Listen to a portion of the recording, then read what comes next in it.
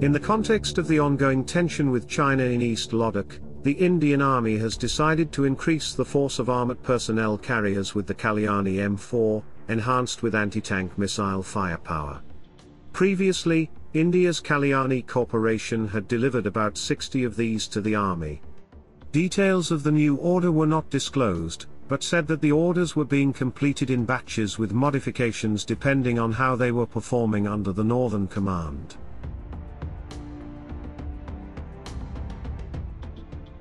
The Kalyani M4 is a mine-protected, high-mobility armoured personnel carrier produced by Kalyani Group's Bharat Forge.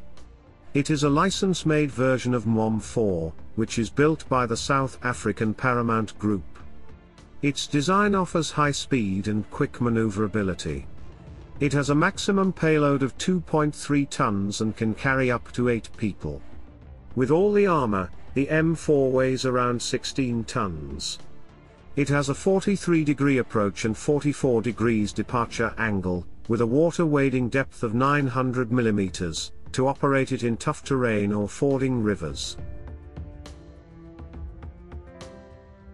The Kalyani M4 uses a turbocharged 6-pot diesel motor, which is rated to deliver 465 horsepower and a CVT automatic transmission. It also features a low-range gearbox to work with the 4x4 system, to scale difficult steep inclines. The M4 has top speed of 140 km per hour and has a range of 800 km. It can withstand 3 10 kg TNT charges under the wheels, and 150 kg IED blast at its one side.